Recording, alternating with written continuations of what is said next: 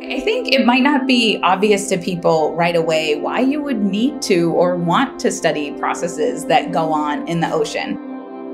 It might seem kind of esoteric or far away or other, but really what people need to remember is that humans are part of the Earth ecosystem. We're inextricably linked.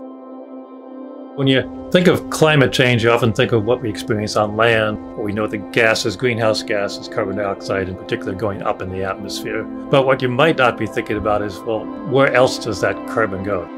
And a lot of it ends up in the ocean.